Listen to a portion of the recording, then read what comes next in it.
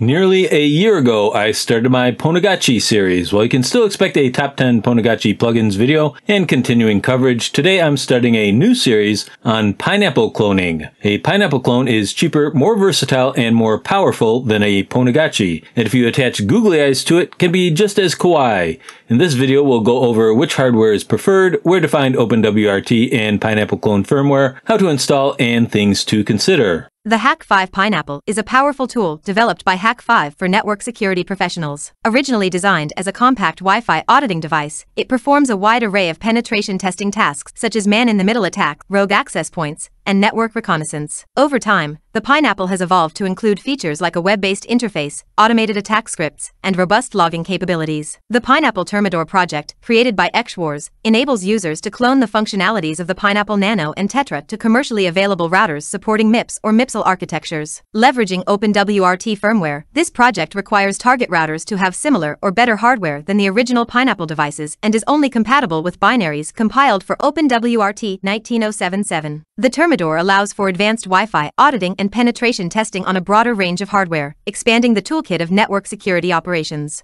The cloning process has been made trivial and can be accomplished exclusively in WebUI if you select the most compatible hardware with OpenWRT pre-installed. Otherwise, using SSH to flash the first round of firmware will be necessary. A list of supported hardware is available as well as a repository for precompiled pineapple clone firmware. See the links in the description. Hak5 recommends the following hardware: a GL iNet GL AR150 or GL AR750S, a USB 2 2-port hub, and a generic RT5370 or MT7612U Wi-Fi adapter for use on hardware that lacks two Wi-Fi adapters. I recommend the GL iNet GL MT300N V2 because of its cost, availability, hackability, and because I make a tiny commission if you use the link in the description. We'll be demonstrating the cloning process using the GL MT300N V2 aka Mango, and later the GL AR750S aka GL AR750S EXT aka Slate. Both have the advantage of being pre-installed with OpenWRT, and as travel routers, they can be powered with a battery bank. The AR750S can do both 2G and 5G and accommodate a TF card, which I've since learned is just a weird way of saying microSD card. The Mango lacks those two features, but wins on price at just about half the cost, and although the external antenna mod is probably not worth doing, I do have a very cool case for it. I'll demonstrate both in an upcoming episode.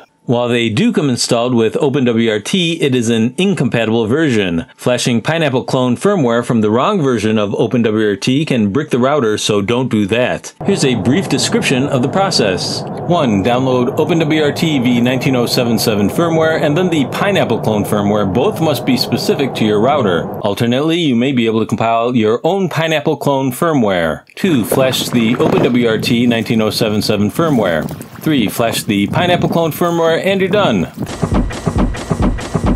Things to consider. Number 1, the GL iNet OpenWRT GUI is accessible at 192.168.8.1. Once flashed, 192.168.8.1 should update with the new OpenWRT firmware installed. 3. Flashed for the second time, the pineapple clone GUI will be accessible at 172.1642.1:1471.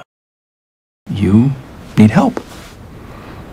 With my claymation? With your life. In a perfect world, Hak5 would license their firmware for a few bucks and also maybe cut an Hak5. Until then, if you're going to kidnap, freely adopt the Tetra and Nano abandonware, please consider supporting Hak5 and Hak5 in other ways. Let's unbox our routers. First up, the Mango, some paper with various writings, and then the thing we bought is in the box as well. Some cables we bought are there too, so that's good. Next, the Slate. So there's some plastic wrap. This one has a fortune cookie fortune slip saying that bricking the router is our inescapable destiny. And then the thing we bought is in the box as well. Some cables we bought are there too, so that's good. At firmware-selector.openwrt.org, first we select v19077 and then search for our GL-MT300N-V2 router. Now at gitlab.com/Hak5/Wi-Fi-Pineapple-Cloner-Builds, download the Pineapple Clone firmware specific to your router. I'm going to download the firmware for the GL-MT300N V2. You can update firmware wirelessly, but it is not recommended for reasons of brictification. I'm going to be using an Ethernet to USB adapter. If you've seen my previous videos, you know I'm a fan of throwing as many as $110 at a problem to make it go away. Obviously, if you have an Ethernet port on your computer, you don't need the adapter. Let's get to work. Slam the power cable into the router as deftly as you can. Do the same with the Ethernet cable. Slam the other end of the cable into the USB to Ethernet adapter and then plug it into your computer. First, go to 192.168.81. Click Next. Create a password. Then on the left, go to Upgrade, then to the Local Upgrade tab, and then select your OpenWRT 19077 firmware from your hard drive. Make sure it's the right firmware. Once it has uploaded to the router, if there are no warnings, click Install and wait about 7 minutes.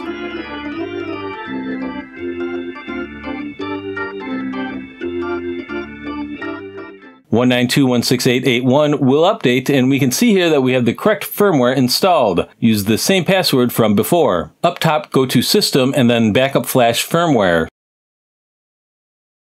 Scroll down to Flash New Firmware Image, select your Pineapple firmware, in this case GL-MT300N-V2-Universal-sysupgrade.bin, and click Upload.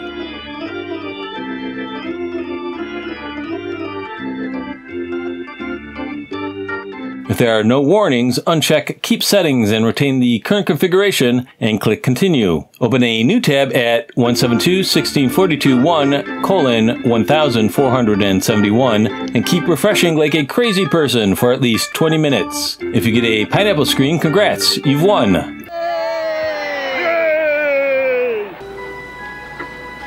Can't be that simple. It is that simple, and cloning to the slate is exactly the same. You can't possibly screw it up. I screwed it up. Remember when I said flashing Pineapple clone firmware from the wrong version of OpenWRT can brick the router, so don't do that? I did that. I bricked the slate router. Full disclosure, I bricked 2. Hey, it's me, Additional Dialogue Mike. You can also brick it by attempting a factory reset after the Pineapple OS has been installed. In this video, we successfully cloned Pineapple firmware and functionality to an off-the-shelf travel router. We detailed the hardware considerations for the project, included links for OpenWRT and Pineapple cloning firmware, as well as important IPs and other considerations. In the next episode, we'll learn how to unbrick a slate router. We'll disassemble the router, solder pins to the ground, TX and RX traces, and then probe it with a USB to TTL serial adapter, just like super hardware hackers do. Midway through the process, we'll discover there's a way easier way to unbrick the router, and we'll do that instead. In upcoming episodes, we'll complete a Mango antenna and case mod and explore Pineapple super hacks or hacks. Thanks for watching. Stay tuned.